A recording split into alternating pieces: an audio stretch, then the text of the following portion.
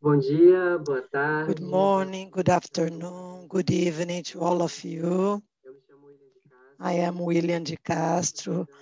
I'm a master's researcher in the POSAFRO-UFBA, and I'm here to greet you in this first session of the mini course, Epidemics and Pandemics, Past and Present. This is part of the second cycle of lives, or the 22nd doctoral school, Fábrica de Ideias. This is a very intensive school that annually is part of the calendar of Brazilian, African countries, and the world researchers. This is happening always Tuesday and Thursday at 10 a.m. by Brazilian time. And we have included over 30 professors of a doctorate. Fábrica de Ideias carries out this event in partnership with the Federal University of Bahia in the graduation program in the ethnic and African studies and the anthropology studies as well. And also the State University of Campinas through their graduation program in public policies, the Federal University of Maranhão, and the Africa Multiple Cluster of Excellence, Universidade Baqueiro. So we thank you all. We have the support of the University of Cape Verde, the Dean of Extension of the Federal University of Bahia, Federal University of Bahia, the Brazilian Association of Anthropology, the National Association of Graduation and Research in Social Sciences, as well as the Brazilian Association of Political Science and the Brazilian Society of Sociology. This event is being possible by the AGS9 Communication Diversity and graciously translated by our dear Professor Paula Santos, English and Portuguese. I need to inform you that we require a presence of 75% of the course to get the certificate. And please put your questions and your provocations in the chat. And we think that not generalists, but possibilities of real changes to think about this complex theme. This is our first activity of the mini course, and we have two others yet. In this session, in this epidemics and pandemics, past and present, few African cases, is going to be taught by Professor Dr. Valdemir Zamparoni and debated by Professor Dr. Fábio Baqueiro. I thank you all for the presence, for sharing your time and your knowledges, to think together about this drastic moment of the history of this planet. I want to apologize for our little delay. We have a little technical problem.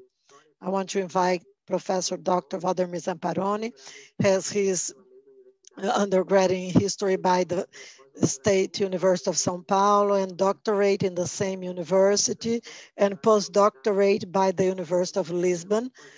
Currently is a retired professor, but he acts in the graduation program in history and a multidisciplinary graduation program in ethnic and African studies, and both in the Federal University of Bahia.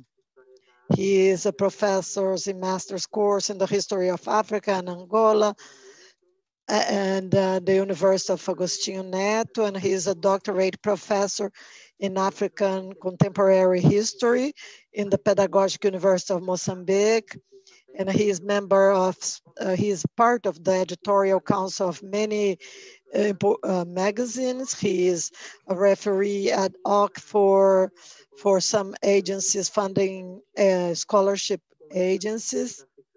He has experience in the areas of history, anthropology, theory, and methodology of research, with emphasis in African studies, acting particularly in the themes Africa, Angola, Mozambique, colonialism, racism, gender, ideology. Be very welcome. Thank you to all people present in this first class. Once more, I want to thank for the invitation and this opportunity. I want to register that I'm not a great specialist in these issues of pandemics, but I have been studying it because I'm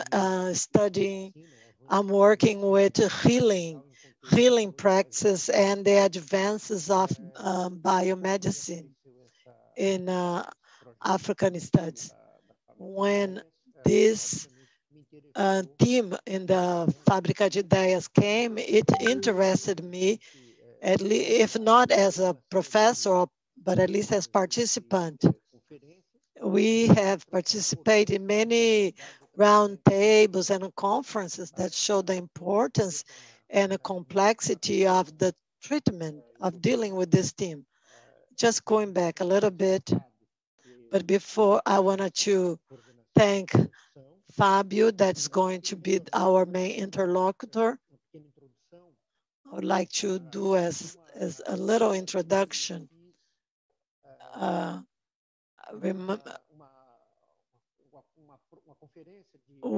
There was a class or a conference that Fábrica did a few months ago when I did a presentation, a very generic in the idea of introduction conference. I don't know if some of you had the possibility of watching.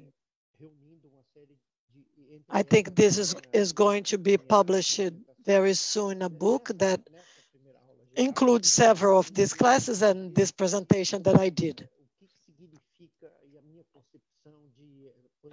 In this first class, I wanted to discuss what was the conception of epidemics and pandemic. I want to make a distinction in both. The World Health Organization define pandemic as something that is global. That's the name, pan. So it's technical geographic. Pandemics involves the world.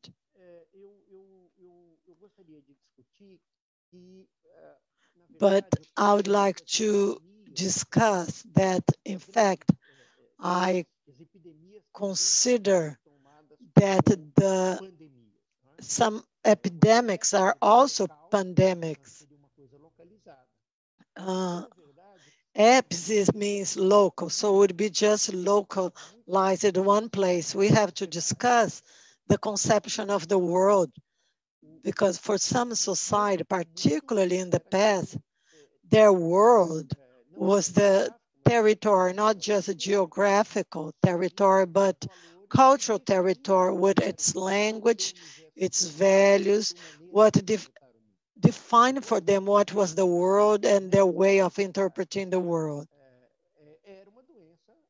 So the condition of the disease for that society was a disease for the world, for their world. So the pandemic, the technical definition of pandemic, of being what includes all the world, has to be adjusted to places where the conception of the world does not goes beyond the borders. Particularly the human societies that lived isolated. But what was common, that very few people in that society had contact with the other. So they defined their world against the world of their neighbors who had other cultural practices or other language, etc. So the identities were built and their vision of the world it did not mean that it went beyond their cultural and maybe geographical borders. So this debate between culture borders is very complicated. The European community shows very well that there are cultures and identities, in a way that the political border does not includes the cultures that are contained there. I think that the great difference for those who want to understand the social dimension of the diseases, I think the most important differentiation is about endemic and epidemics. Endemics are the diseases. We understand as diseases that has a long history within that society, and along the time this society is able to create mechanisms of management of that disease, either through mechanisms that could be directly a therapy, or searching for symbolic mechanisms,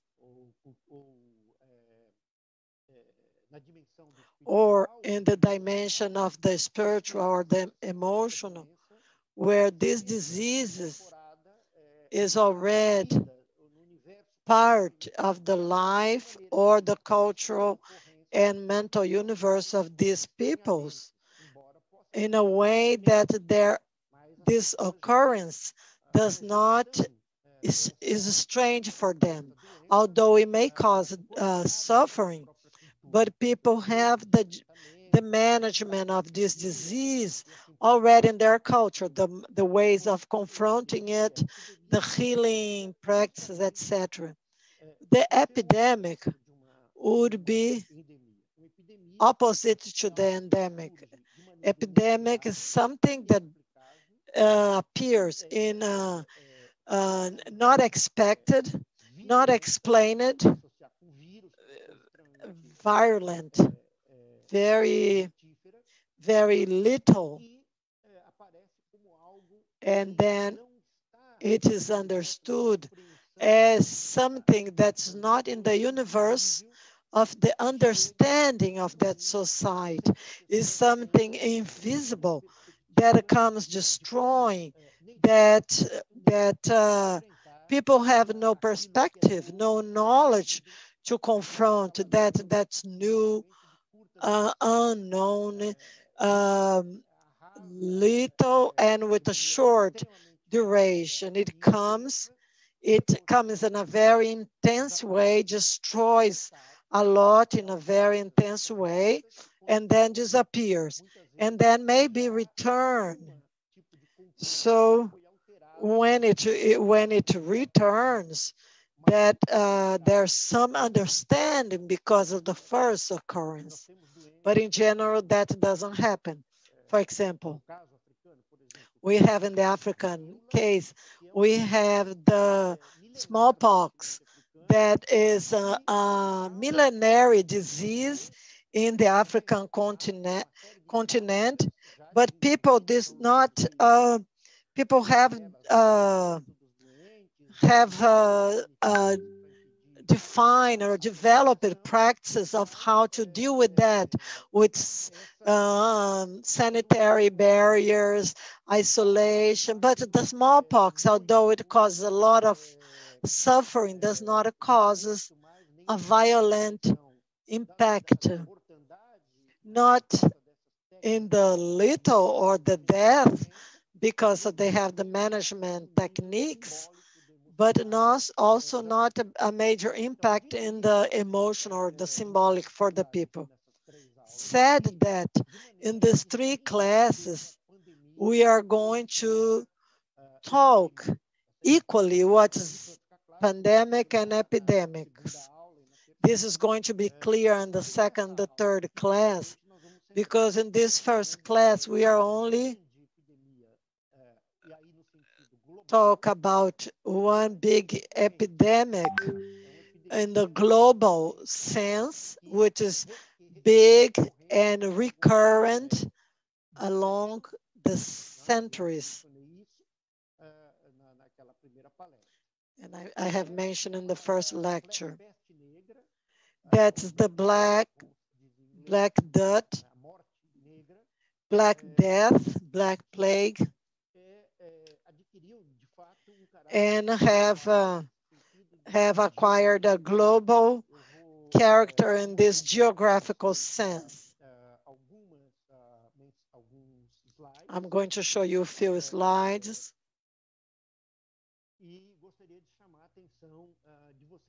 And I would like to,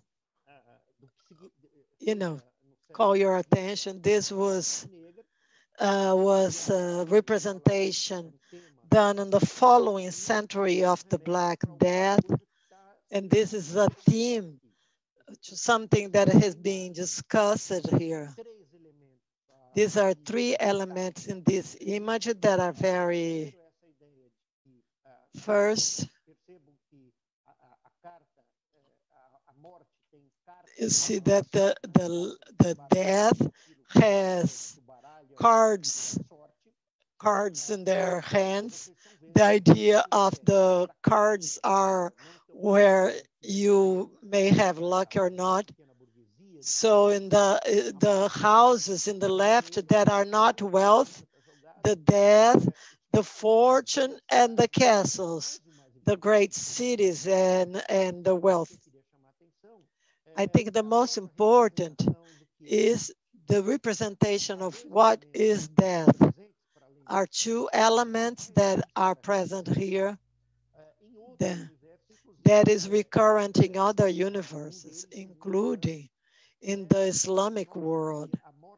See that the death has a bow in the back, So it's interesting, the association of arrow and death, arrow and sin.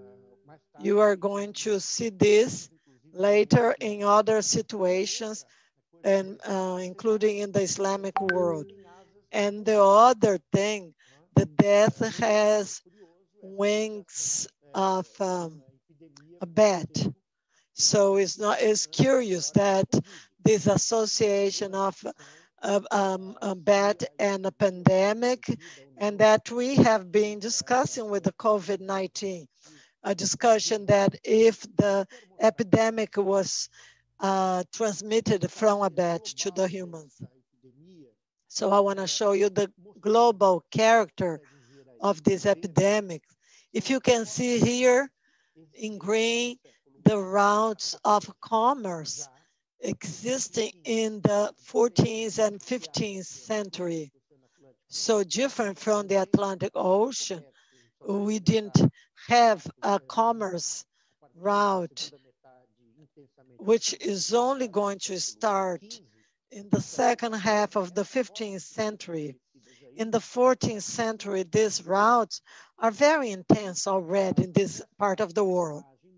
And this image shows that the way or that the Black Death has taken. It's established that also starts in China, but it is expanded. This gives a more broad vision, but I'm going to show you a more precise thing. In this green arrow, that is a very intense commerce. You see the islands of Indonesia, the Bay of Bengal, the Bengal Bay, going around all of this coast of India, all India being this here, this connection to the Gulf that the old Mesopotamia. That is the delta of the rivers Euphrates and Tigris. This is the Silk Route that's very generic, but that was So we can see this map shows us that's not one only route, that is not a road like we think today. So the same thing happens here. There are sea routes that is interconnected with land routes. So here shows how many places were affected by the epidemics of the Black Death, Black Plague. You see 1331, see we here 1349, 1349, in a very short time, 18 years. That today looks like a long time, but it was not, because so the idea the caravan left the China in the Silk Route and arrived in Europe. So a caravan would just go to a certain position, and then commerce made a commerce there, and then other merchants would follow, not the same one that left China. And the same thing, it happened with the ocean routes. Although some other diseases were brought to Africa a little earlier, but this shows the route, the east route, and you can see the areas in green. It was the most affected by the Black Death. But you can see that this does not translate correct, does not translate it correctly. This eclosion of the disease until 1330s, 1340s, 1350s, but it was much bigger in the following century. Here, another way that to show how the bubonic plague, not the Black Plague, established. There's not a very precise study of how this. Oh, there's a microphone open that's created.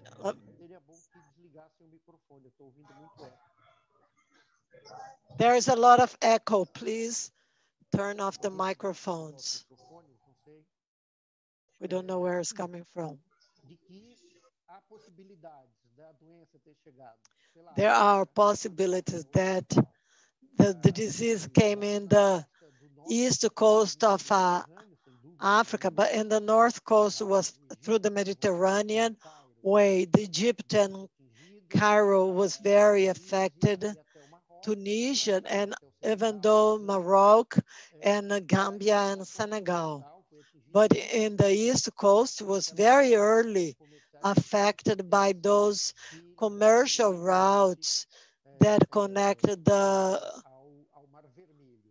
east to the Red Sea. So the coast of Africa, that this coast, it shows until Mogadishu, but it affected to the very south until what was called the Lagoa Bay, which is the Bay of Lorenzo Marques, that there was not such a regular commerce, but here is Zanzibar, in this universe that includes the Pacific Islands, the coast of Kenya and Tanzania. Tanzania and the north of Mozambique. It was part of a cultural universe called Swahili, connect to the Oman Caliphate that is here. And therefore, in the Arabic Peninsula, and there were commercial routes, and these commercial routes brought the plague. I would like to return to introduce another.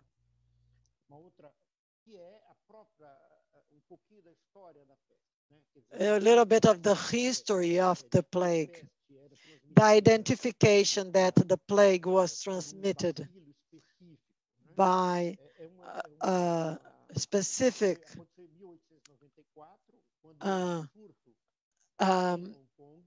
bacillo that happened in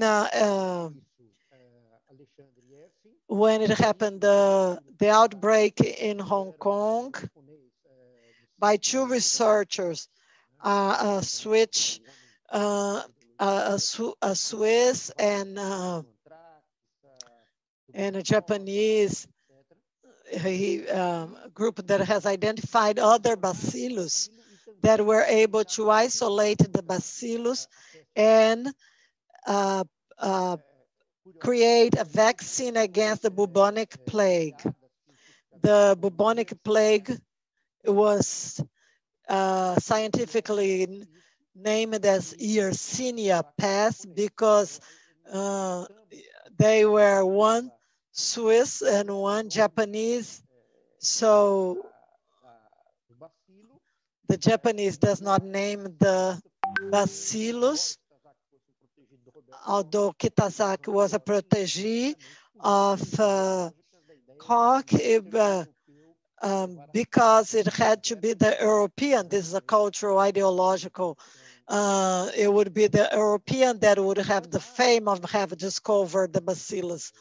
That's why they did not name with the name of the Japanese, probably. But in the 20th century, there was a discuss between what would be the Black Death and the bubonic plague. These arguments points out that the Black Death was much more infectious than the bubonic one, and it killed and spread faster. And this speed that we see between 13 20s, in 20 years, it goes through all this university from the East Pacific all the way to Great Britain. This would be inconsistent with the biology and the behavior, both of the rats and the fleas. The bacillus is transmitted by the fleas and originally by the black rat. That is this black rat was resistant to the disease, and according to some researchers, the transmission to the humans has to do with the increase in the increase of agricultural area in what was the forest areas before, and therefore the contact of the humans with the rat. So the rats are living more and more with the humans and having the opportunity to transmit. The black rat does not exist in the Western world, so it's something that does not go beyond the Middle Asia, but also the gray rat is also a transmitter. The ones that the argument that say that what was the bubonic plague that happened in the 14th century, the 15th centuries in Europe, was much close to the Ebola virus that has been discovered in the 20th century, which is a very little capacity of spreading very, very fast. But anyhow, what is dominant in the historiography of the virology and the medical one, that the bubonic plague and the Black Death or the Black Plague are the same. And the Black Plague of 14th and 15th century was the most lasting and more, although we talk about 14th and 15th century, it has other occurrences. And we had first one in the center 6 after Christ, when and has disseminated in the Mediterranean to today's Istanbul, and then it went to the Mediterranean and to the Red Sea. So it affected the heart of Europe, the Germanic kingdoms, and also the Red Sea, the coast of Arabic Peninsula and Cairo, and some regions of the eastern coast of Africa. The hypothesis in the 20th century that China was not the origin, but the Great Lakes were the origin, as the main focus or the origin. They are here in Uganda, the Great Lakes, in the Rwanda, Uganda, in this region, and would have disseminated from this area. The thesis with a report that Roberto Popkins had written in the 19th century, but this hypothesis was also discharged because researches about phylogenetic evolution of the bacillus done through the DNA by the Max Planck Institute, it confirms that China was the origin, and all the variants that are found in the world, that are 4 or 5, are also found in China in greater quantity than other places. So the variants that derive from that original are spread in the world, but it says that they came to Africa not through the Silk Route by this Zhang He, the Chinese commander in 1309, 1343, that did here in this war. That's no guarantee that came with the trips of the voyage of Hamza or came of China. You have to remind you that these are not like the current trips. They are not, they are business one. You stop in this, you dock in this harbor, you make, you do your business, you receive water, you receive food.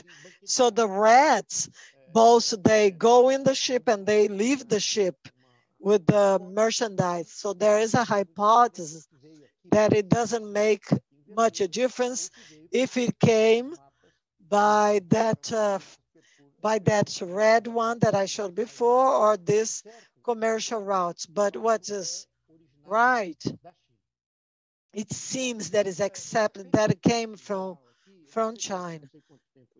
You know, with this this introduction, I would like to talk a little bit about the Islamic world past. It's known as Taun, and the pestilence that is called Waba. It was in the text, Islamic text that talks about the speed of the death by the same cause among men, defined as something that affects the natural substance of the air. So this is a theory that we have to think that the work of Hippocrates and Galeno was translated to the Arabic and has affected or influenced a lot of particularly the miasmas, is accepted in the Islamic world.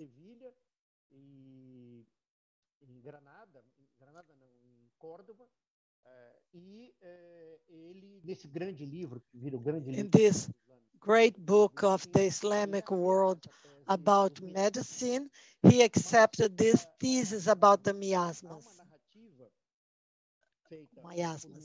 There's a narrative also done by Olembros from Andalusia. I think until 1498, I have to remind you that Granada was a city under the Islamic world, and all the Iberian Peninsula was also under the Islamic rule. And he wrote in 1348, he said, this plague is for the Muslims, a reward and a pain. And for the non-believers is the people, the believers who are affected by the plague are martyrs. So if somebody says that plague is destruction, say God creates and recreates, and people insists, I say that the prophet and who infected the first. And in fact, the Quran, Mahomet says that diseases are divine wills. Who infected can be, he does not deny that it can be transmitted by human, but the first cause, the first infected is a virus. There is a theology debate that has involved the Islamic world in the 14th century that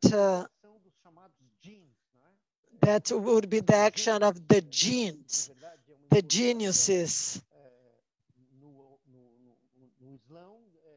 So the core.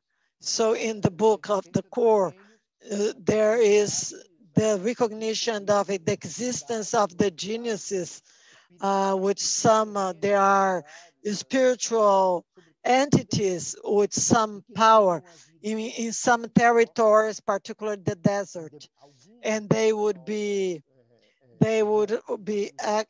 have acted in their own initiative. So some theologians says that the genes acted by their own choice, and some would say that they would do by divine decision, or some saying by spirit, Satan spirits. So what they should do was prayers, cite the core, and give to the poor. Você, I don't know if you heard about Batuta, who went thousands of kilometers around the world.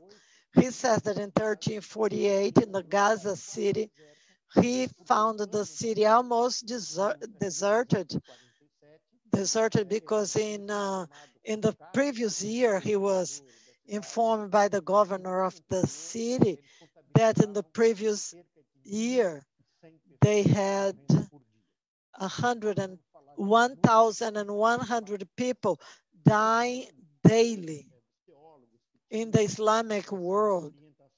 Side of the theologians that had this orientations to give to the poor, to recite the Quran, to pray.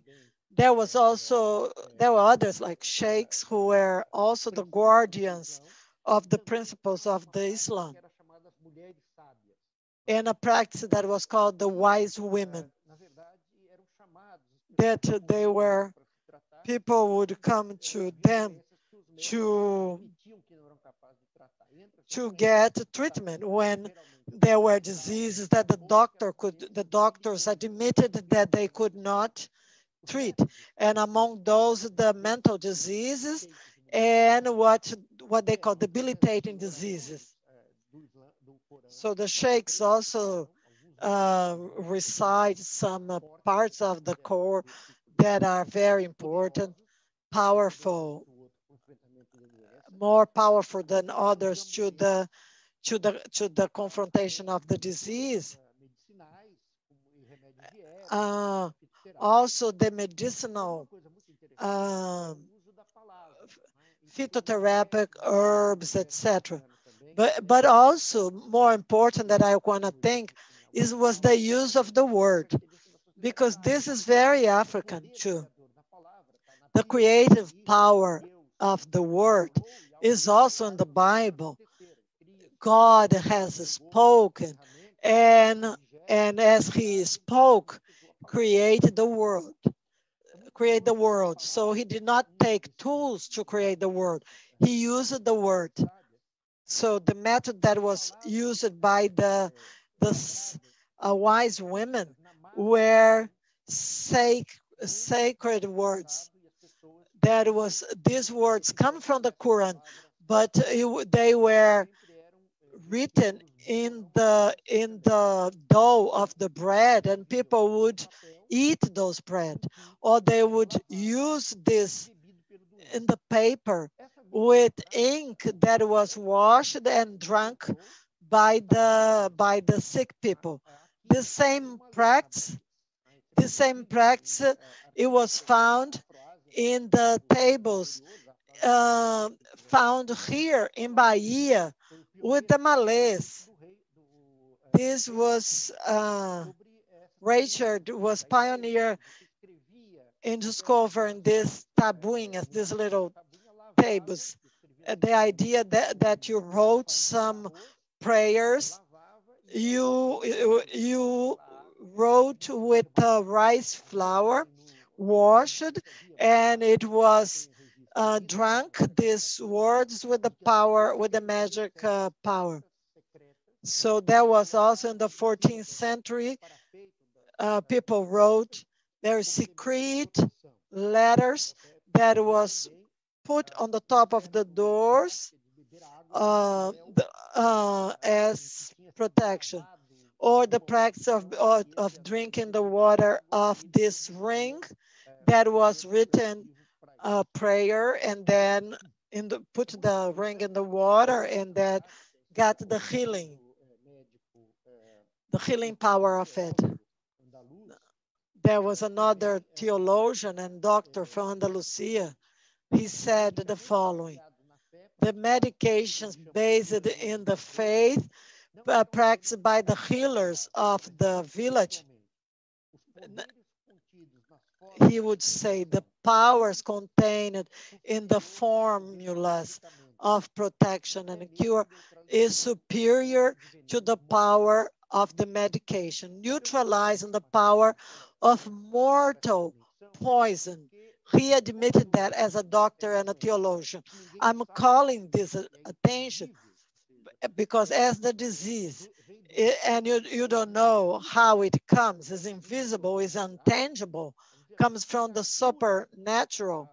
Of course, the healing that invokes over supernatural powers is also a cure that has much more respectability and has more potency, more power in the therapeutic universe, because it deals with the intangible, the invisible universe. The material can get efficacy if is blessed with the spiritual power. We are seeing this in a very dirty way by some of our pastors of this universal church, this evangelical church, selling water and flowers and rings that are blessed by them, but they are using the same narrative that COVID is a divine punishment to the human sins, and the cure is in their hands. and they can give in exchange for some money, not little money. So the COVID would be cured by this object and by these elements that are materials elements, but they would be they would contain power once they would be blessed by them. It's also curious that the medical school of Andalusia, it was very heretic from the point of view of Islam. Two great doctors, Ibn Khatima and Al-Khatib, they defined it clearly in the 14th century that the plague that they were confronting, it was result of the interhuman contagious. There was not a legal process, but they both accused of heresy. And Ibn Khatima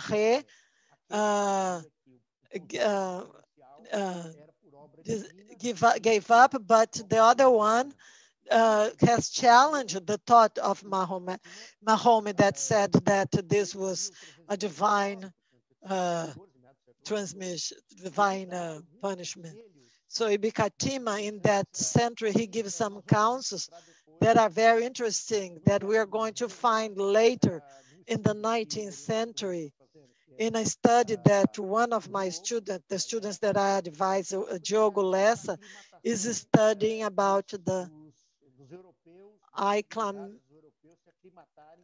possibility of the Europeans to get acclimated for the colonialism.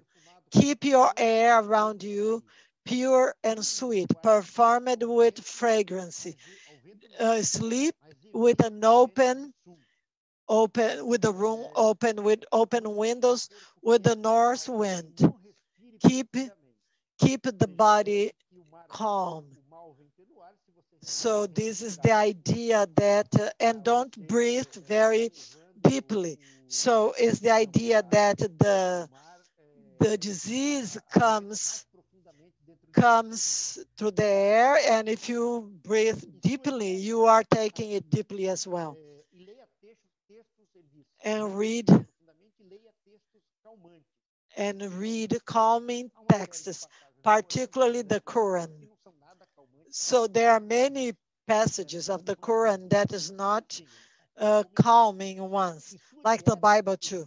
And your diet, avoid eating old meat, but eat black bread regularly. Don't drink any wine, not even mix it with water. The Islamic law allows drinking the wine mixed with the water, and is permitted. You decide what amount of wine you put in the water or the water put in the wine. And empty regularly your intestines, and you can see that this is the influence of the Ayurvedic medicine, which comes from India. It's important how these medicines interpenetrating each other. All of this, up to here, we talked a little bit about how the disease arrives, where it arrives from, but let's talk a little bit about the impacts. First impact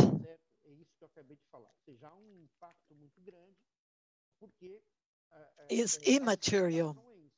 There's a major impact because the explanations about the disease are interrogations, are questions. Why? What did we do to deserve this?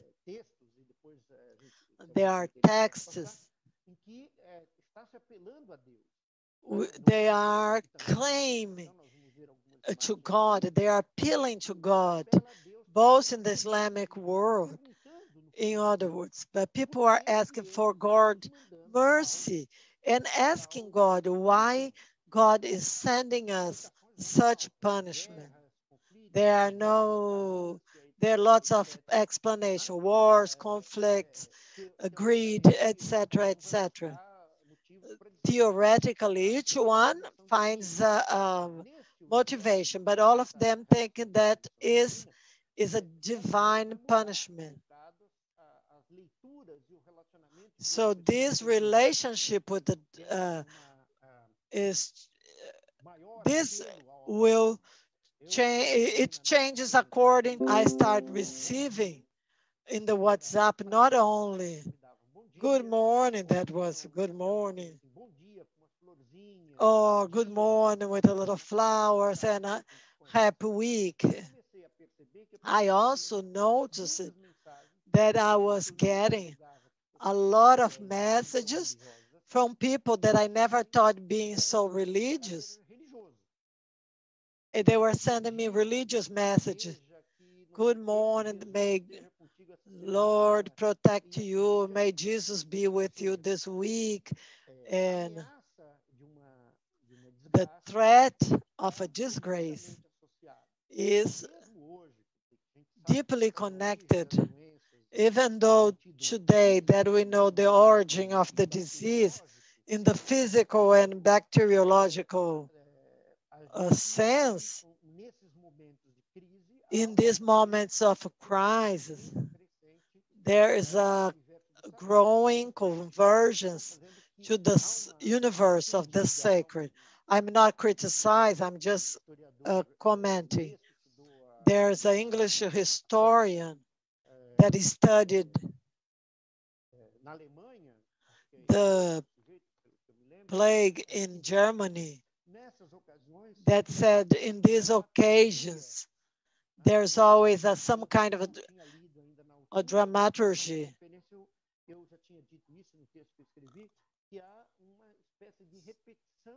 There is a kind of repetition of certain practices, of certain narratives, and this dramaturgy is a good word because it's a universe that, although they are very specific situations, they look like that they repeat.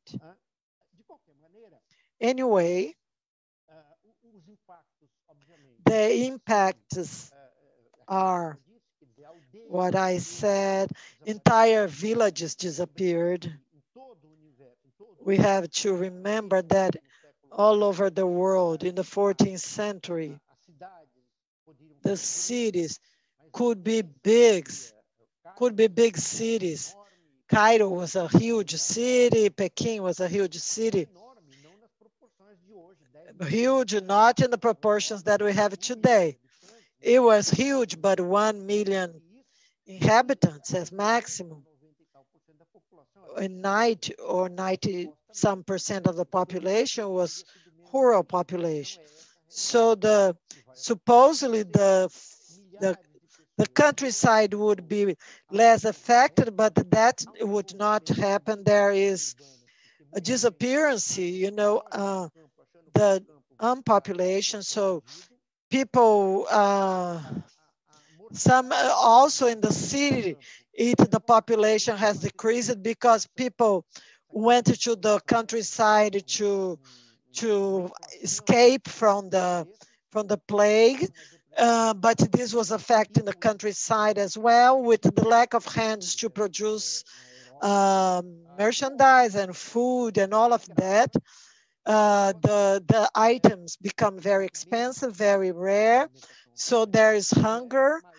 The hunger is spread, and therefore the disease is also aggravated. So the people becoming weaker because of the lack of food, are more affected. For example, Tunisia, that was an exporter of cereals to the Mediterranean world.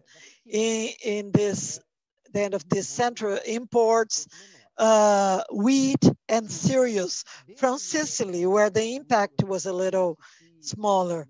From the Islamic world, the historian says that the most significant impact was in Cairo and Egypt because of the sophisticated system of irrigation that, demanded, labor force, human labor force. So it was a fact. There are reports that the channels were abandoned and the vegetation took over. And so for you to have an idea, in Cairo, there's a Cairo was in the 14th century the biggest city at west of China, at west of Peking, of Beijing, and has lost in the 15th century in another wave of the plague. So in 2 years, Cairo lost 100,000 people. Just the city of Cairo, that was the second biggest city after Beijing. We don't have images from this in the Islamic world. In the Islamic world, is a taboo representation of humans, even if they are dead. We don't have an iconography of the disease in the Islamic world. But one of the impacts is the abandonment of the funeral rites, because the death is so immense that happens. What has happened with COVID in some place, like here in Manaus, in Peru, that the families that had no way to bury them, in the case of Peru, they put in the caskets and put on the street, asking or waiting that the government would give some dignified end into that casket. And now the more clear example is in India. So the Hinduist practice of incineration, there's an obstacle because there's no physical space, there's no wood, there's inflation on the cost of the wood, and the people who are the incinerators, these incinerators come from a specific caste, so the price has risen. So the poorest families, these incineration sites of the Ganges River, that you would receive the ashes of the person that has been incinerated. But with this problem, with the poorest people were just throwing the bodies of their dear families in the river. So the Indian authority, they create barriers in many points of the river to avoid, they did a physical intervention to avoid that the bodies would go with the river to other place. So there's a narrative that I'm going to read in the middle 15th century about the Nile. When the pestilence has spread in Cairo with a great fury, the ritual costumes have disappeared, the caskets have disappeared, and even the mortalhas, the fabrics were reused. The bodies were put nude without any protection, that were bodies, cadavers spread in the streets and alleys. People would throw their cadavers in the trash, and the Nile became a slow route for the swollen and floating bodies that were caught, and they were rotting in the midday sun. So this narrative, you can see how this was the impact of this in all the dimensions of the social life and the immature life. There's a theologian from Egypt that said, also a doctor, he says that there are positive results as well of the plague. And I have highlighted this because among the benefits are the remotion of the hopes and the improvement of the land, of the works of the humans.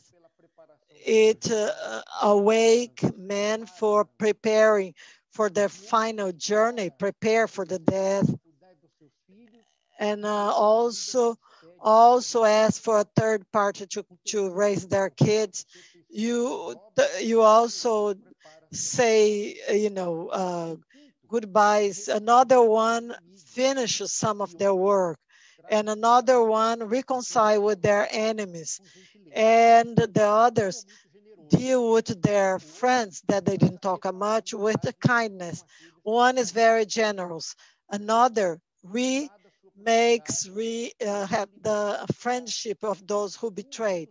Some free the slaves.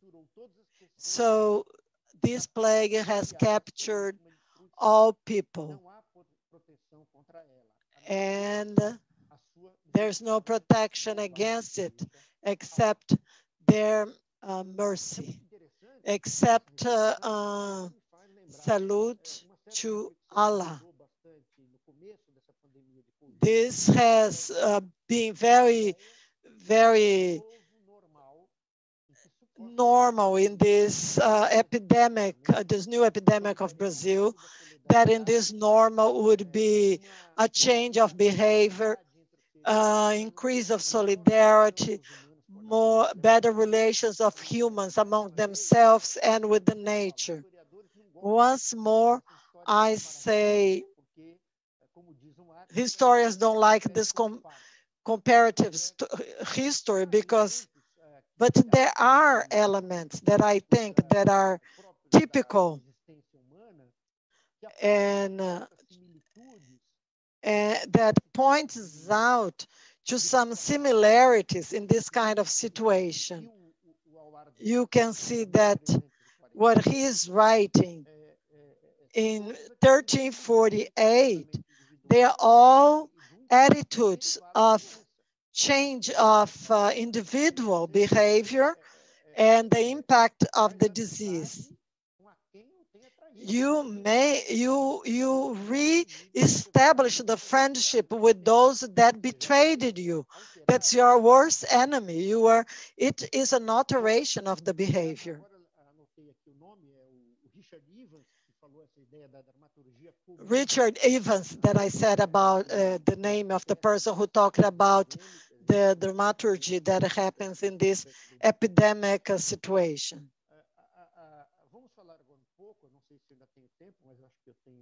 I think I have another half an hour. It's a little less.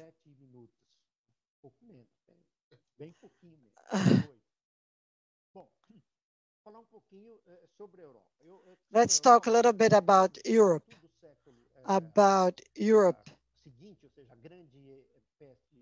Particularly after the Great Plague that affects Europe in the years of 1340s and 1350, but the great iconography is the next century. And I'm going to show this image that is the explanation of the Europeans and the results. With the Europeans also, they have the same kinds of explanation that we see in the Islamic world.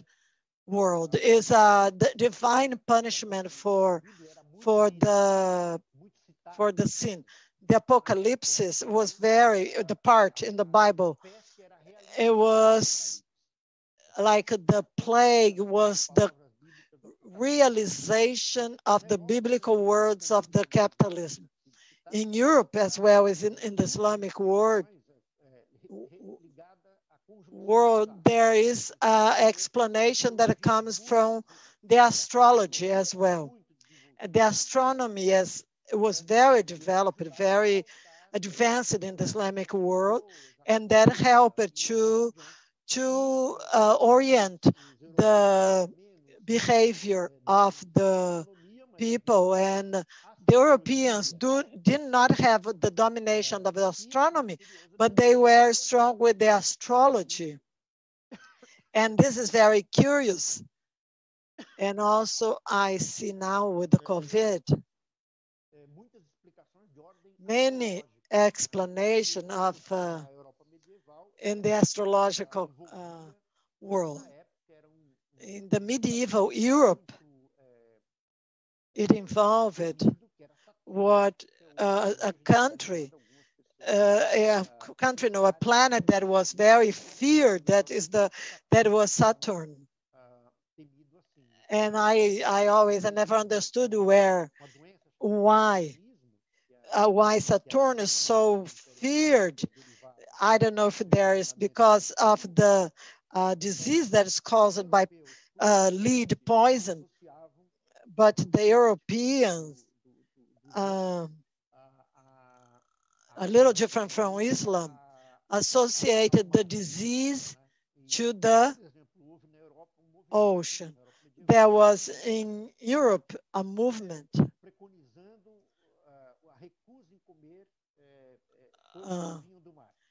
of refusal to eat something that comes from the oceans, from the seas, because, or not just products from the sea, but also that was brought through with the boats, you know, because these boats would have navigated those. So this thesis of the miasmas or the poison air was also very well accepted in Europe. But different from the Islamic world, it was related to exotic reptiles, particularly snakes. So Davillon wrote in 1348, the previous year, a certain province of the East suffered 3 days of calamities that terrorized the country. The first day, it rained frogs, scorpions, snakes, etc. Other contemporary writers talks about the rain of fires and poison creatures like scorpions and snakes. And that would have occurred also in some place from the East. The idea that the evil came from the East.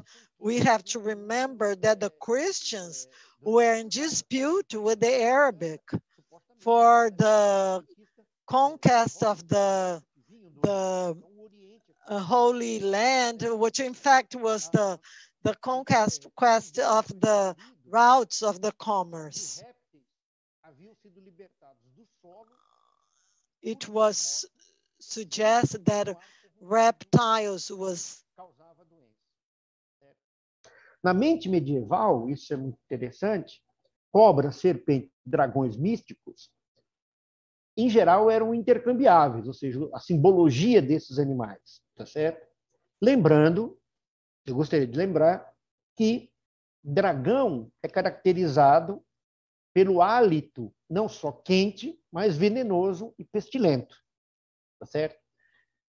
Mas é uma contradição muito interessante, porque na mesma Europa que via esses animais com perigos, e tem aí um princípio que, de certa maneira, se aproxima com a homeopatia,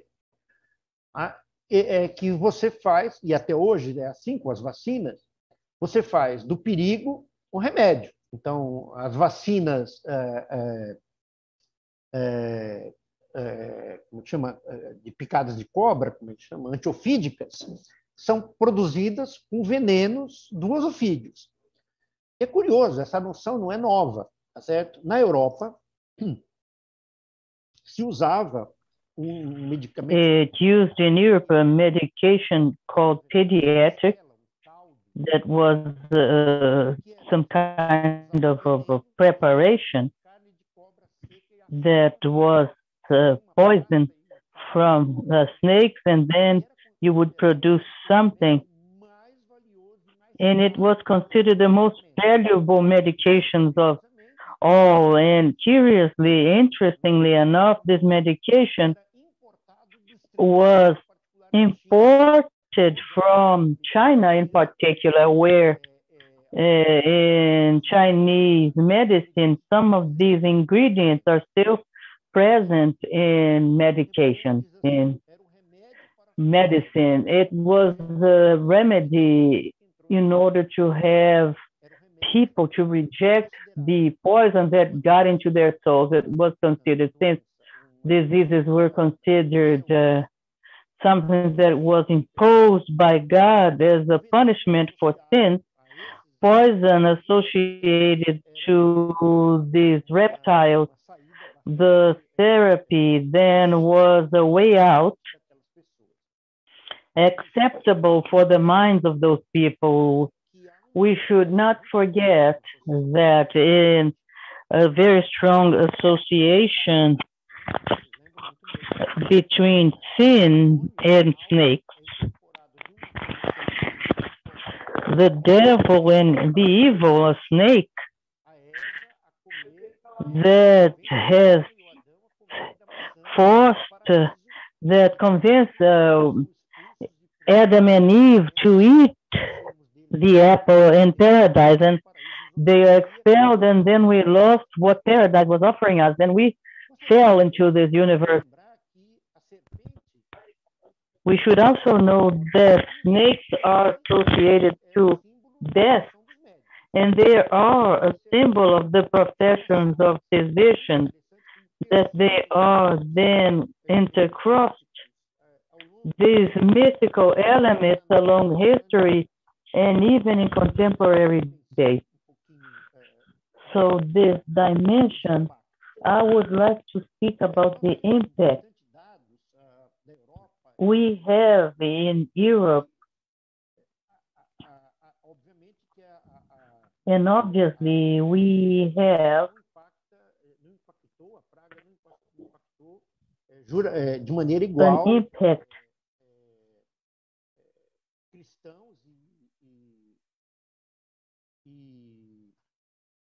in terms of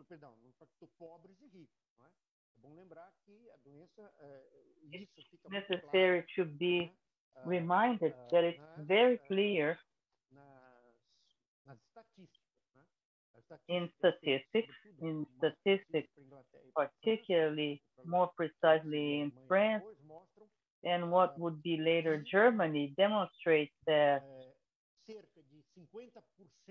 around 50% of all impoverished people died with the pestilence of the 14th century, and for the wealthy, 25% of the population. So imagine 50% of the population dying would be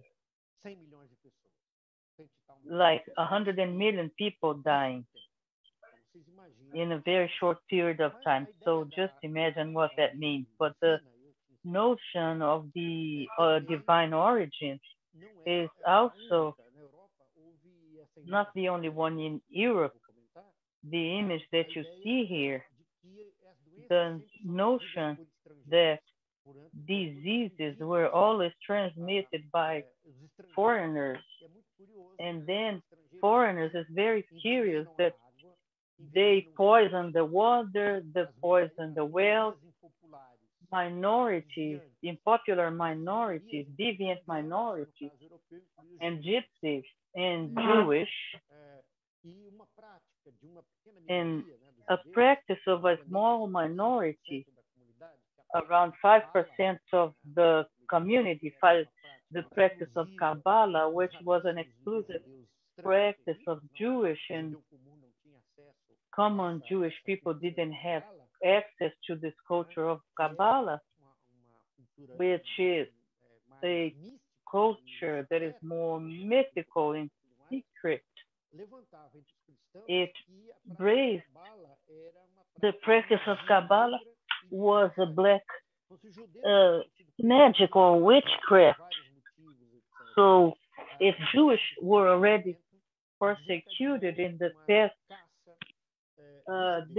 then there was a Jewish hunt because they were accused of poisoning the wells and a bowl with a mixture that was once again, you see, of snakes and lizards and spiders, and in some of these circumstances using pieces of the hearts of this poisoning.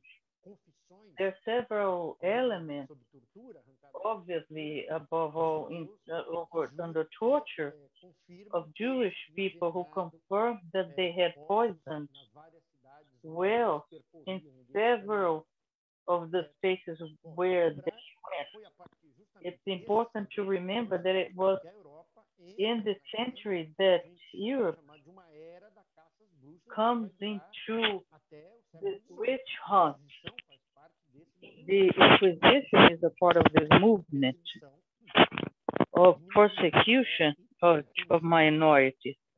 It was a body of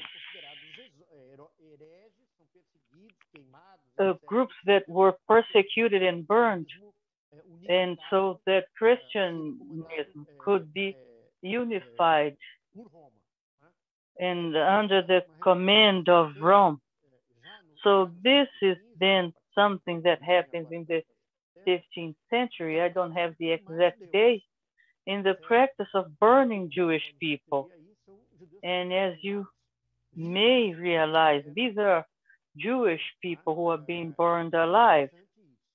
It's interesting to observe that.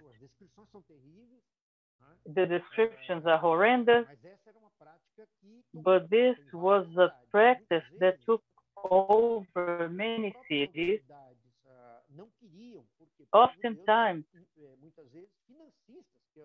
soldiers didn't want to do that because some Jewish people were funding the state and they were business people.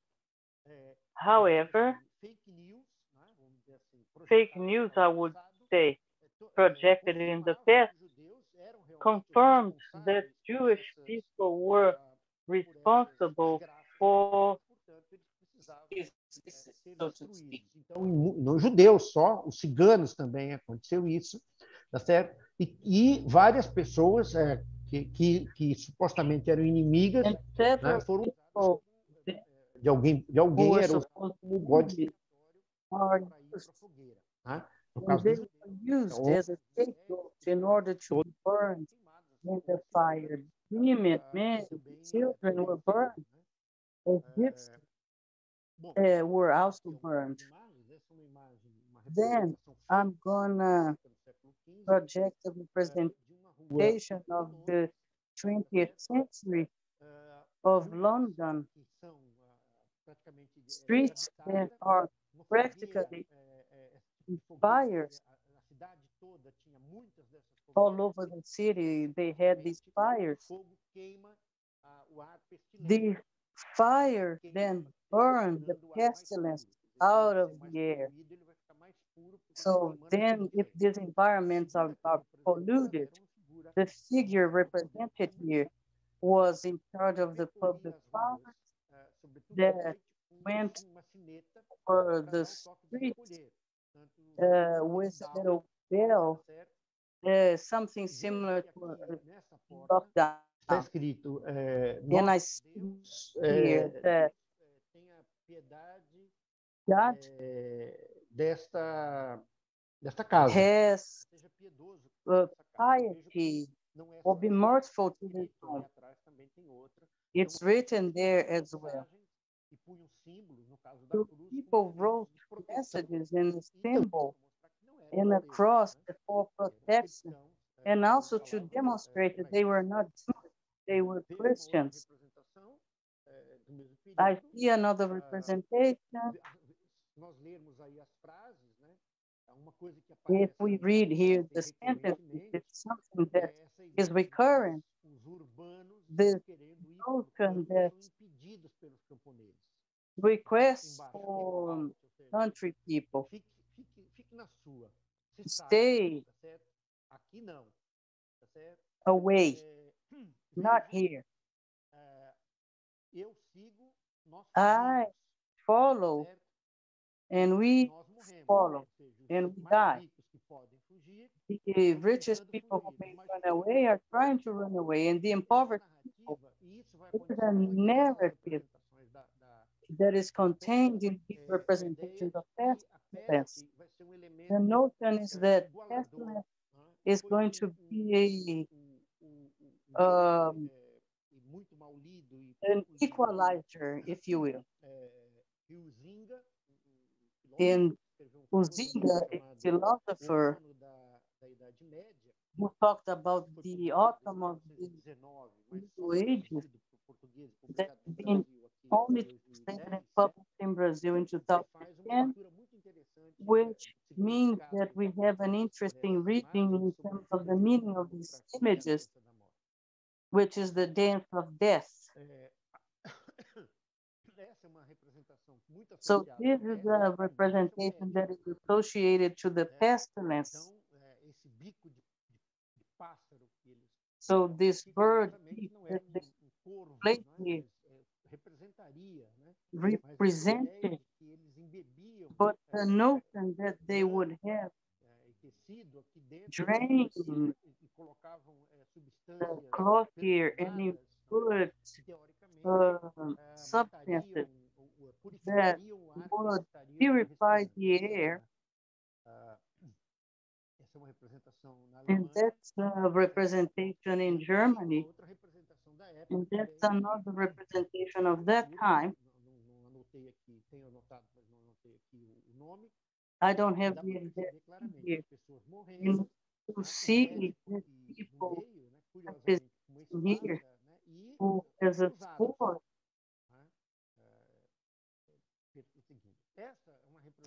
This representation of death rate, talking about the amount of sick people that's seen here. Theoretically, we have a physician who has a product in order to soothe the disease. This is a very recurring representation. The notion that people were dying all over the street, wherever they were, left at their own devices. And here we have something very interesting, a representation that is not very common. And the narratives in these representations, the notion the representation of 1439 in Germany. And you see that pets also strike domestic animals. Pigeons. It's very interesting.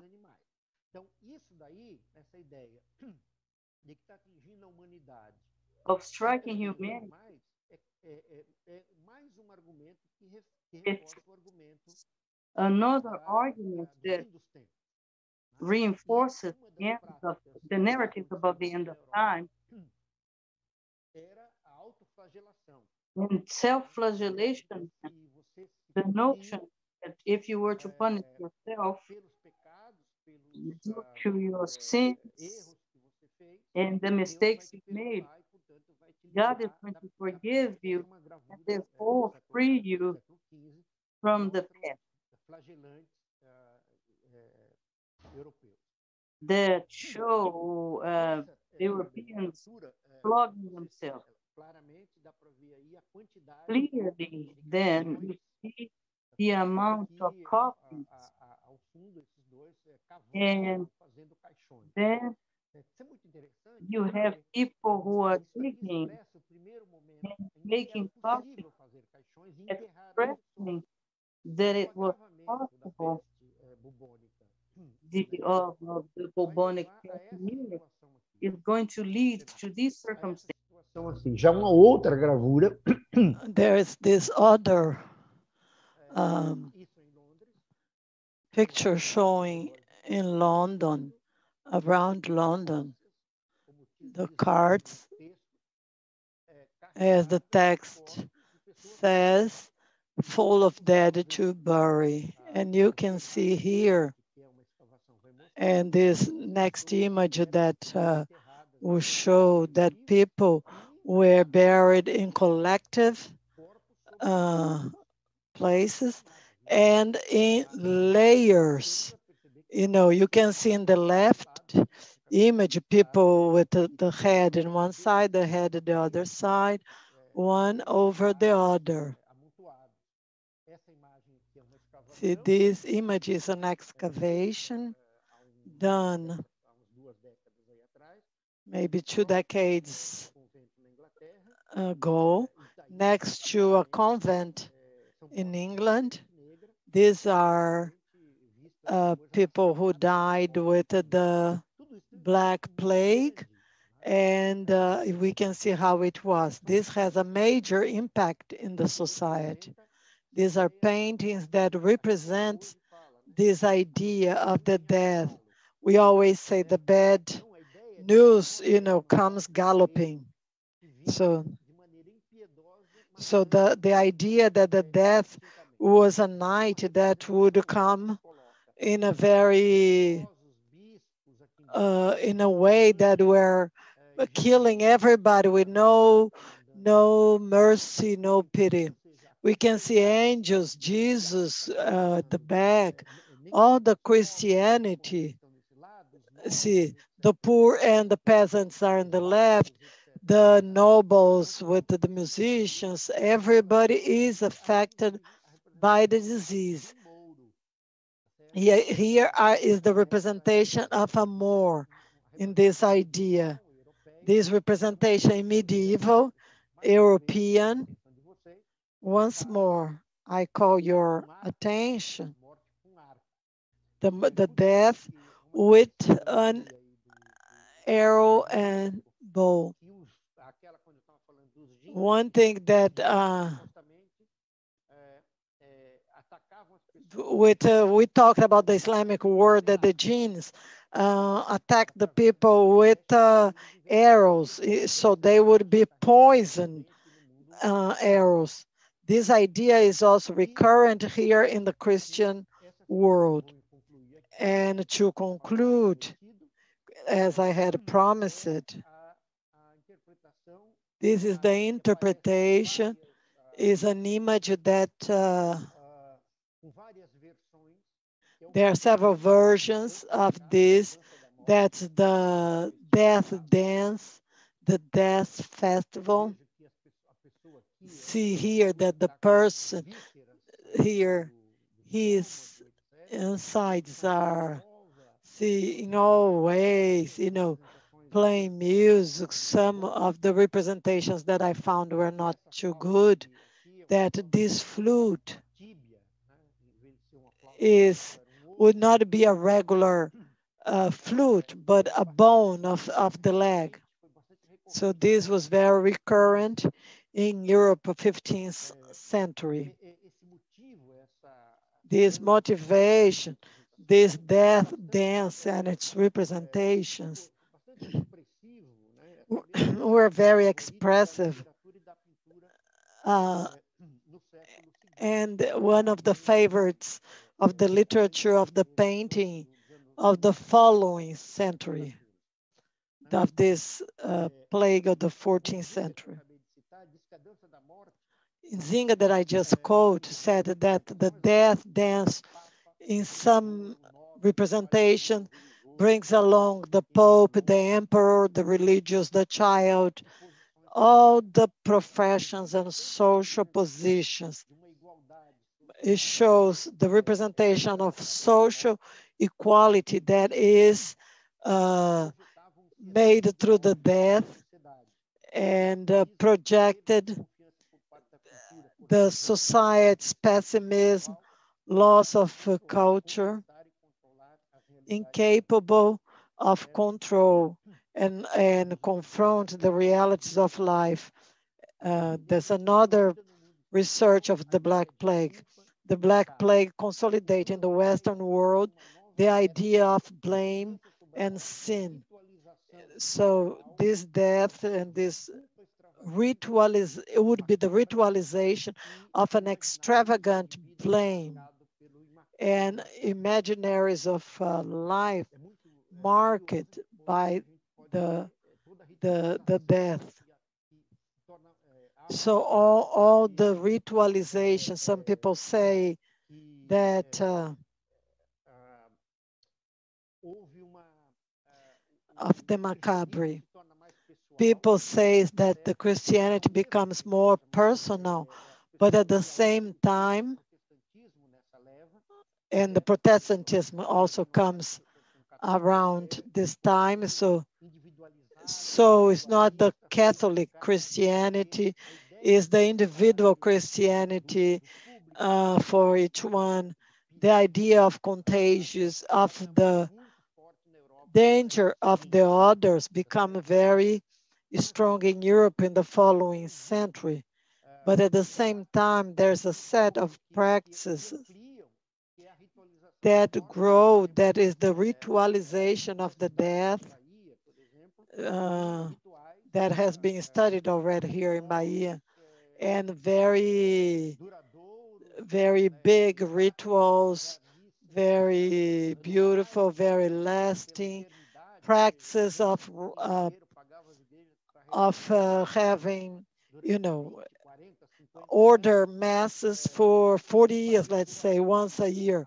People would make these donations to the church, so the churches would, and the book that he mentioned is the Death is a Party by João Reis. And Europe, the impact of this was not small. I meant that it was not small, in fact. When you imagine that 50% of the population die without understandable cause, what the impact in all levels, the economic dimension, the dispopulation of the space. They say that in England,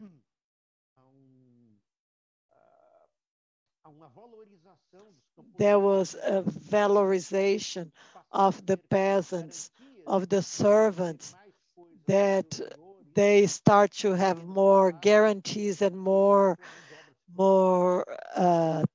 receive more from their masters because there was a rare labor. So there was a change in the servers relationship. So some things were more verticalized, of course, but it is not difficult to imagine that the death of half or 30% or 40% of the population that was not that dense is very significant. The very significant impact, because if we think in the universe of the material conditions of the existence, but also on the ways that people start to relate to the world, how they relate to each other in the world, and also in the way that they relate to the sacred, to the divine. So I'm closing here. In the next class, we are going to try to see a little bit the impact of other diseases, particularly in the African continent. And we are going to talk particularly about the cholera and maybe some others. If I have the time to systematize it in a way, I would like to talk about others like yellow fever and a few others diseases, but I'll leave that for the Thursday class. I just want to thank your presence and the message that is given not through me, but this lady that's next to me. Thank you, Professor. Now we are going to have a short break. 5 minutes for Professor Fábio to start his debate.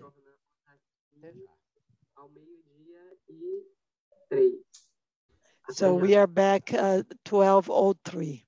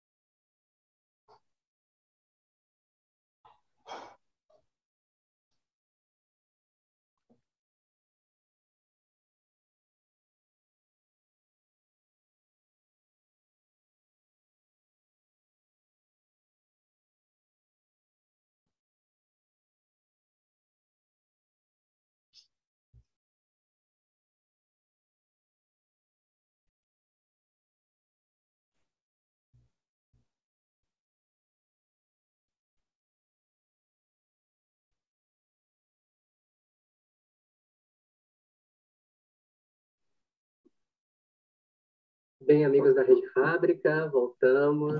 Well, we're back.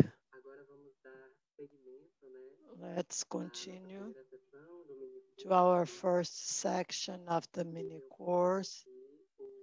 And I invite here Professor Dr. Fábio Baqueiro, that has from the Federal University of Bahia. He has his undergrad and his doctorate in history and ethnic studies. And currently he's a professor of the Institute of Humanities and Letters from the UNILAB, the University of the Afro-Brazilian Lusophony, is also permanent professor of the graduation program in Ethnic and African Studies from the Federal University in Bahia, has experience in the coordination of documentation center and memory and libraries, experience in research of archives in Brazil, Angola, Portugal, and US. His interests concentrate in the independences in the constructions of the contemporary African nations. Thank you, William, for the presentation. I also thank Professor Zamparoni for the first of the three classes that I think, I believe are going to be very interesting. This one was already for us to have a deeper understanding of the process, or reflection about the processes that we are living now. Some people already have seen some similarities. We have a very short time because we have a technical problem in the beginning. I'm going to ask initially. There was one question that Professor Zamparoni has answered because he's going to respond in the next classes. I don't think that we have questions in the chat. I don't know if the team saw one at the YouTube. I would like to do a small provocation in relationship to today's class. I was thinking, Zampa, and how you have through the works of Islamic doctors and then the European iconography about the plague, how in the contact between these two cultural spaces that are at the same time competing and exchange information, how we are going to have a theory of the contagious. So you say contagious first as the air, etc. But then later the contagious as being from the foreign person and through images that connects the East to poisonous animals that brings. And also you talk about geographically talking about the south, the good north wind and not the south wind. So I would like for you to talk a little bit more about this, the evolution of the construction of the theory of the contagious that later with the biomedicine are going to change, but it is going to keep a symbolic content that is still present. I think that's very clear that the world is very connected, that it circulates people with larger or more or less intensity, and also ideas circulates. The medicine, to be an example, the Greek-Roman medicine practically disappears in the high Middle Age, but it's translated in the antiquity to the Arabic, and is going to be reintroduced in the Western Europe as an Islamic tradition. It's very curious, this route, this way. medical practices that were from the old antique Egypt, the school of medicine in Alexandria, before Alexandria being a Greek city, it was Egyptian Greek. All the schools of the pharaonic Egypt, all this pharaonic medical tradition from Egypt, it goes through the Mediterranean, reread. I think Martin Bernal is a pioneer in this. His book Black Athens is, it talks how the blackness of Athens goes to the Mediterranean, where it is the Greek thought disappears from Europe, is incorporated to the Islamic world, and goes back to Europe through the Islamic world. So, although you have this dispute, it's good not to forget that the Islamic universe is multicultural in this sense.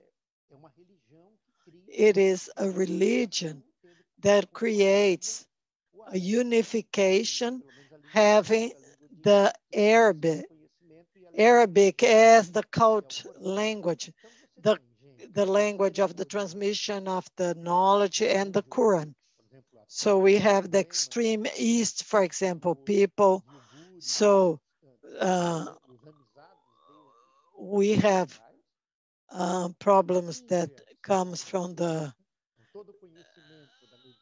we have India becomes Islamic, and all the knowledge of the Ayurvedic medicine that was there before the Islamism is incorporated as well. The contact that the Muslim have with the Muslim, with the African practices of healing. So they incorporated from the extreme East, from India, from Africa. So the great caliphate of Baghdad has universities. And before, also in the Persian, university that reunite, brings together with wise people from the world. It doesn't matter which race or which nation. If the person has that wisdom, it needs to be bring in. The same thing happens to the Iberian Peninsula. Cordoba becomes a great center of thought and intellectual production and medicine. I mentioned 2 doctors from Andalusia, Spain, that was a very heterodox in a relationship to the Islamic orthodoxy. So the Islamic world, there's only one thing that united them, is the religious relationship with the Quran and the Arabic language. So it's very multicultural, and this multiculturality is also, of course, expressed in all the incorporation of practices, not just of foods, but also healing practices. The idea that the air is a bad air, a poison air, that this is present in the pharaonic medicine. The idea that is necessary to dry the swamps is also present in the pharaonic Egypt, that the swamps are origin of the disease, but they knew that the malaria was transmitted. They didn't know where, how, but they knew people closer to the swamps were more affected. So the idea of the transmission, the contagious, but they knew was by the air. And this is transferred for the Hellenic to Galen and Hippocrates medicine. This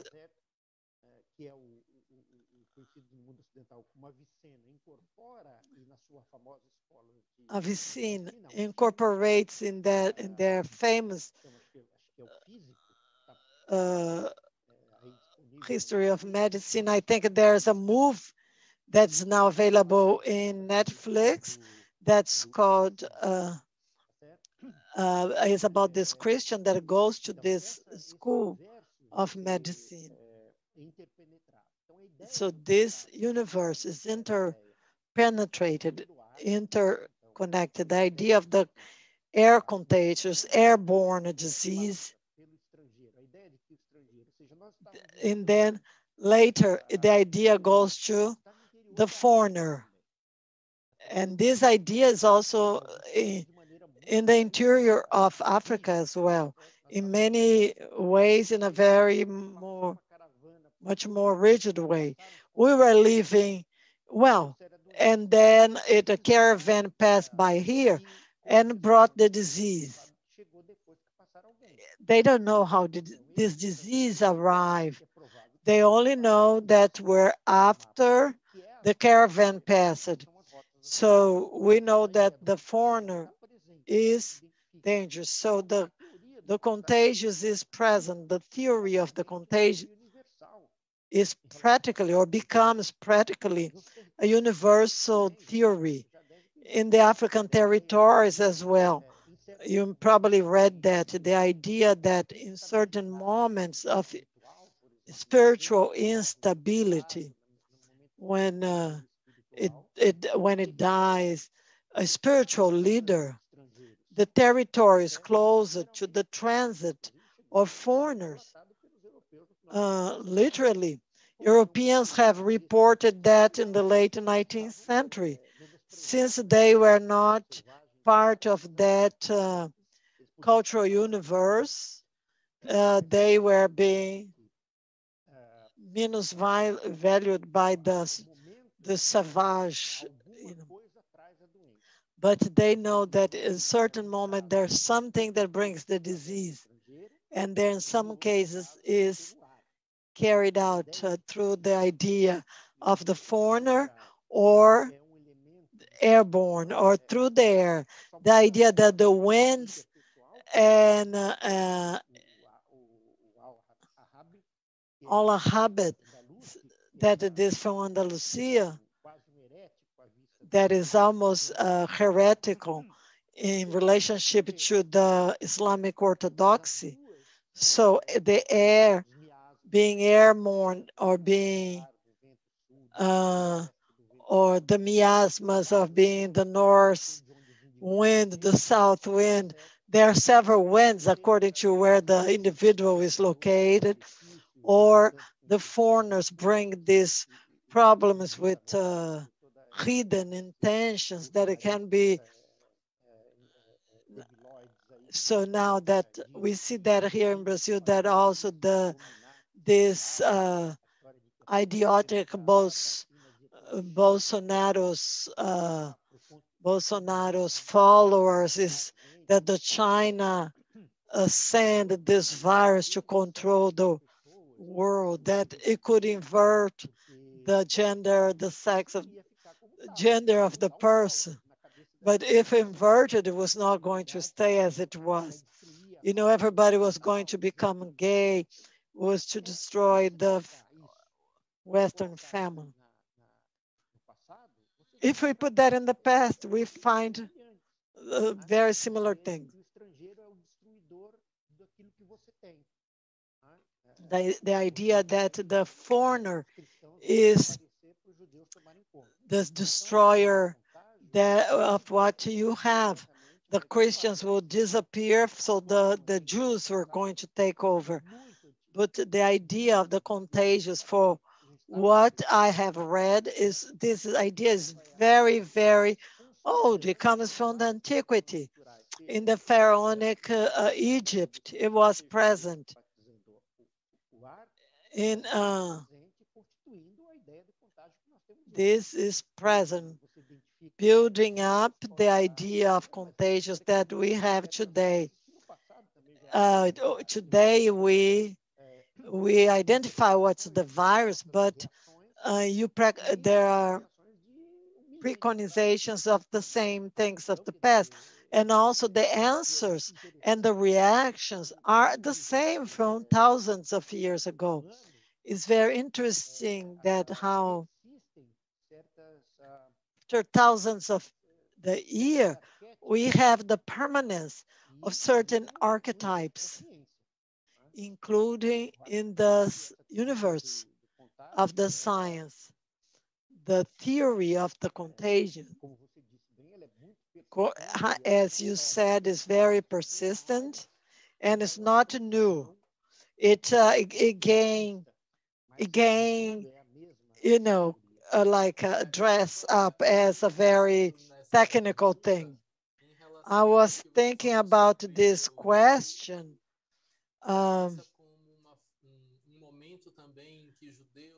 You talked about that the disease as a moment that Christians and gypsies are attacked in Europe. I was articulating with the notion of nation and race. I think the Arabic word is also, it happens at more or less at the same time, which is this idea of, and that happens around that big outbreak of the plague. We have these two cases of the gypsies and the Jews are very obvious because these are two communities that use different languages, who have practices today very dissolved in the daily life, but among them they have this practice, but today is much more private. Today you only recognize who is gypsy, particularly for the dresses of the women. But in the past, they used their language in the public and everything. And these are peoples without territory. So they are nations without being states. They are cultural nations without being states. They are an errand, nomad. So it goes against the medieval idea of my field, my territory, my servants. These two national entities, Jews, in the sense of nation as culture, religion, etc. These cannot fit in this stagnated model. What is going to be the national state that has a language, a border, and a king. So comes from the fields, and it's part of the contemporary national states. So this is one of the things that that happened, that the French Revolution, for example, they prohibited the learning and the thought of other languages that would not be the French. So they do not. There is only the language of the Ile-de-France, that's the capital, Paris. So the languages that were present there, they are prohibited. Okay, so if you're not part of the language of that culture, so the church comes with, they do the same with all the heresies. The idea of forming the one Bible that is canon, that is one only voice, one only text, one only possibility. All the others are deviating from this. I realize now that the question done by Angelo, he didn't see the answer, so he's going to repeat. So he says that's a very good elaboration about Europe, and he wants to know about the world, the Swahili world and the Lagoa Bay.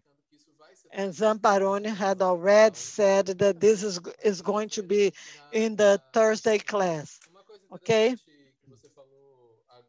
One interesting thing that you said now, Zampa, this magical aspect of the biomedicine.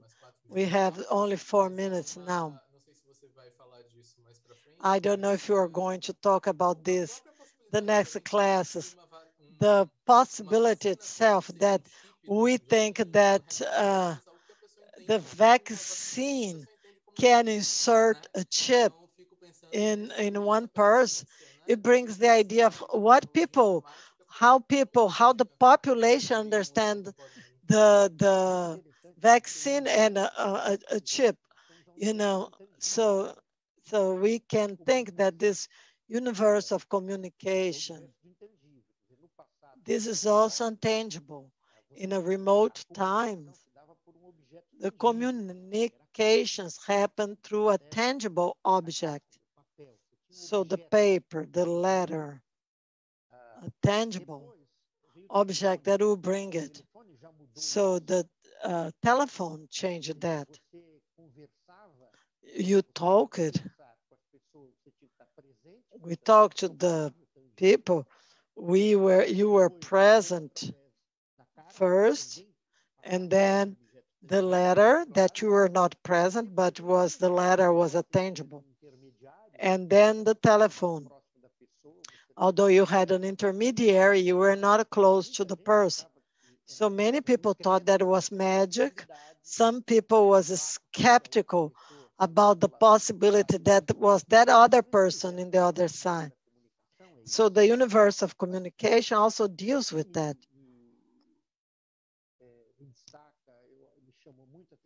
What it really caught my attention when I read these medicine books of the past, and thanks to this Google that is allowing this by digitalizing book of the antiquity.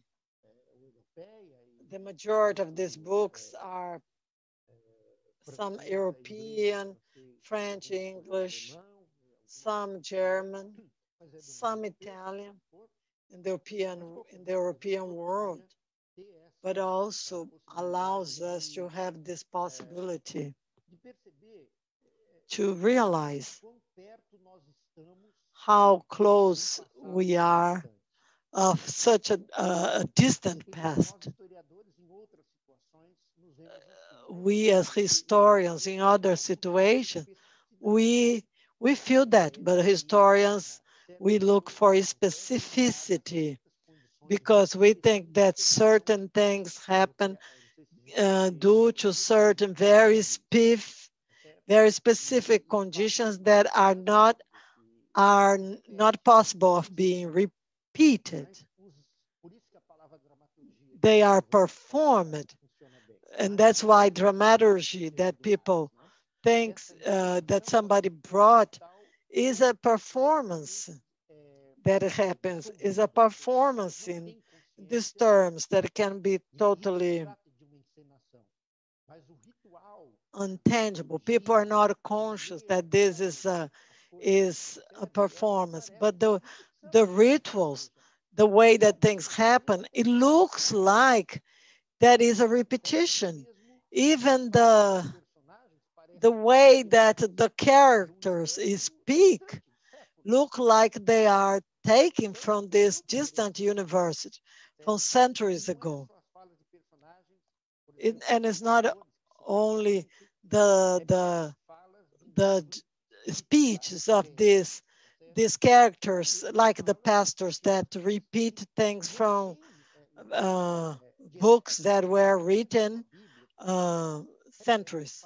But even people who did not have any involvement with the Bible, but they bring speeches and arguments, and this is repeated from books that I'm reading from the 16th century, 15th century.